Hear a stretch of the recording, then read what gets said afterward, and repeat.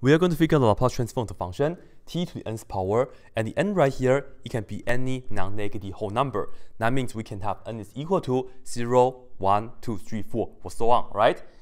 Anyway, in this video, I'm not going to use the definition of Laplace to do this. You can try it, it will work, but I will show you guys another way right here. In one of my previous videos, I have mentioned that there was one Laplace transform I really like, right? And that's really useful as well. This is the one we're going to use right here. We'll use the fact that the Laplace transform of e to the at, which is equal to 1 over s minus a. And in order for this to be true, s has to be greater than a, right? And if you look at this, we have a and a right here, and the a can be any real number. However, just to make my argument work out nicely later on, let me just say I want this to be true for positive a values only. Technically, it's true for all a, but I just want to use this fact right here, all right? I want to restrict myself, a is positive. That means both of these are positive. All right, so I don't want to use the definition. What can we do? Well, I will show you, as you can see, right here we have an exponential function, right? And right here we have a rational function, right?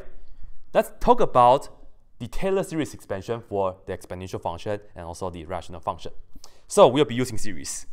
And before I do the series, you know we will put the series in the summation form. Let me just write this right here. So this is my note. Whenever I'm writing the sigma, the summation notation, right? This is going to mean that we will have sigma when n goes from 0 to infinity.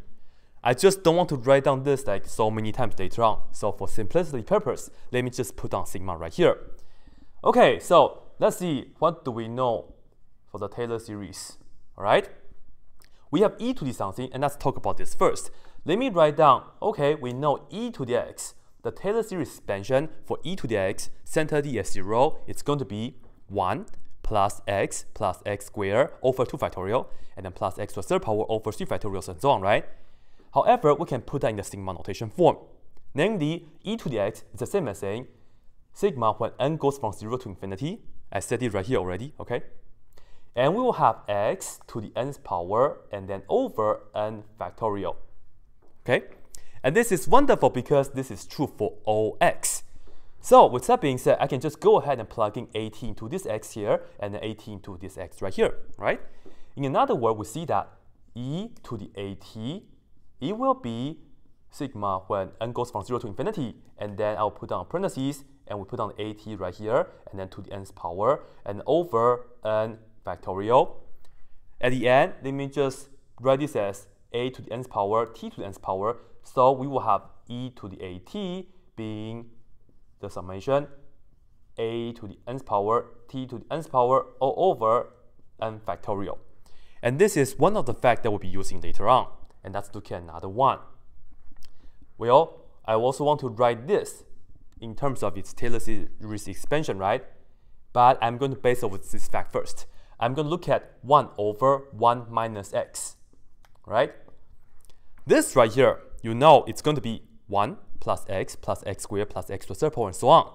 In another word, this is the same as saying sigma when n goes from 0 to infinity, x to the nth power, all right? There's no factorial or whatsoever. However, this right here is only true when you have the absolute value of the x to be less than 1. And because of this, you'll see why I want to just say all my a's right here has to be positive to make my argument work. At the end, we'll still end up with a really good formula for the Laplace transform of t to the nth power, all right? All right, so now let's look at 1 over s minus a. Well, I want to use this fact to help me out. To do so, I need to make sure that I have this 1 right here, right? Because I have the 1 on the top match already. I need to match the 1, and this right here should be a 1 as well. How can I do that? Well, here we have s minus a. I can just go ahead and factor on s. Can we, right? Let's go ahead and do so. So let me factor it out as 1 over s, and then I will put this down as times 1, still 1 on the top, over, let me put down parentheses. Originally, I had this x, and then I factored it out, so now I will have a 1, the one that we want, right? The minus stays the same. here we have the a originally. Well, I factored out the s. That means I can divide it by s. So in another word, we have a over s. So here we have 1 over s.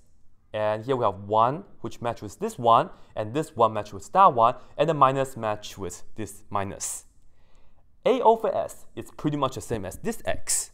But in order for me to tell you this is the same as that by plugging, I have to make sure that a over s has to be less than 1. Well, let's see. We have this fact, isn't it? We know that, let me just put this down right here. S is greater than a. Well, I can just go ahead and divide both sides by a. So you can see this is s over a, which is greater than 1. And then I will just do the reciprocal on both sides. So in another word, I get a over s, which is less than 1, isn't it? Well, I don't want this to be too small neither, because if this is turned out to be -5, yes, -5 is less than 1, but -5 wouldn't satisfy this condition. If you apply the absolute value, well, it's going to be bigger than 1. This is the place that I really would like to have the a to be positive. So now you can see right here, because a is positive, so that means this quantity right here has to be positive. That means a over s has to be in between of 0 and 1. A over s has to be in between of 0 and 1. That means a over s satisfies this condition, so it checks. That means I can legitimately tell you this is the same as 1 over s times this right here. I can just go ahead and plug in a over s into this x right here. It is the summation going from 0 to infinity, and we will have a over s inside and then raised to the nth power. And now this is 1 over s times the summation. This is a to the n over s to the n. At the end, you can see that I have s to the first power, s to the nth power. I can distribute, right? So altogether, we will have the summation. Let me write it down better. The summation a to the nth power over s to the n plus 1 power, isn't it? And this represents that 1 over s minus a. All right? So this is what we have, which is really, really nice. And now I will show you what we are going to be using, what we are going to be doing with this tool right here. So I am going to look back to here. So let me just draw an arrow. What we'll do first is, instead of putting down e to the at in the Laplace transform right here, I will change this to its series form, right? So in another word, I will have the Laplace transform, and e to the at, as we talked about, is this. So we have the summation a to the n, t to the n over n factorial, all right? And let me emphasize by putting parentheses around this right here, and then we have the brace for the Laplace transform. And this is equal to 1 over s minus a, which is that, right? So sigma when n goes from 0 to infinity, and I will just still write this in blue. That is equal to this right here, a to the n over s to the n plus 1. Right? This is really nice. And now, here is one small technical part. I will just tell you guys what the fact is, all right? Right here, we are doing the Laplace of a sum. And this is technically an infinite sum because n goes from 0 to infinity. However, the fact is, the Laplace of a sum, it's a sum of the Laplace. That means we can change the order of this Laplace and also the summation. And this is also true even though we have infinite sum, all right? So let me do this for you guys. This is the same as saying we have the sum goes first, all right? And then we have the Laplace inside. And this right here stays inside, which is a to the n, t to the n over n factorial, all right? And this right here should be the brace because we have the Laplace transform right here first, inside. And then parentheses for the summation on the outside. And this is still the same as the summation. And then we have a n over s to the n plus 1, just like this, all right? So this is what we have at the moment. And keep in mind, both of the summations, they are going from n is equal to 0 to infinity, n is equal to 0 to infinity. And now you can just kind of compare the inside. And notice that both of them have a to the n, right? And this is what I will do next. Inside here, let's look at the Laplace transform of this. Well, remember, in this here, t is the only variable. The other letters are just the constants, right? And by linearity, and that's one of the reasons why that we can switch the order of the Laplace and the sum. By linearity of Laplace, what we can do is we can take this outside, and we can also take the 1 over n factorial outside, because they're just a constant in the t world instead of the Laplace. So what we'll get is, okay, we still have the summation on the outside, and let's put it down this way for you. Let me write down 1 over n factorial first, right? I put this 1 over n factorial outside. And then I will do the Laplace, and we will have the t to the nth power. This has to stay inside because t is the variable. And then I will put down the a to the nth power at the end, right? And this is still the summation like this. And this should equal to sigma, and let me write this as 1 over s to the n plus 1 power, and then I'll put the an on the side like this, so multiply by an, right? So this is what we have. And now, if you look at both of these are the summation, n goes from 0 to infinity, and if you look at this is a to the nth power, this is also a to the nth power.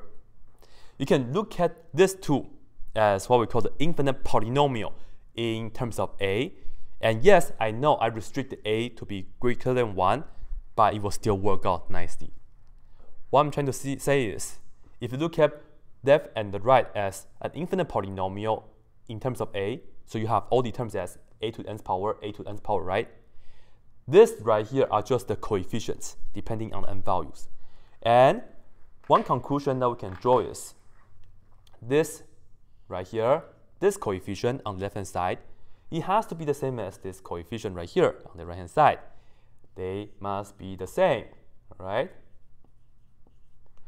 So with that being said, you can say that we will have the 1 over n factorial times the Laplace transform of t to the nth power. It has to be the same as this, 1 over s to the n plus 1, isn't it? And you see, we are almost done. Because I need to isolate the Laplace transform of t to the nth power, well, I can just go ahead and show you by multiplying by n factorial on both sides. How is this? So that this and that will cancel. At the end, let me write it down nicely for you guys. The Laplace transform of t to the nth power is equal to n factorial on the top over s to the n plus 1 power. And this is it. And once again, this is only true when n is equal to non-negative whole numbers, namely 0, 1, 2, 3, 4, 5, and so on, so on, so on. Right? How cool is this? New microphone, by the way.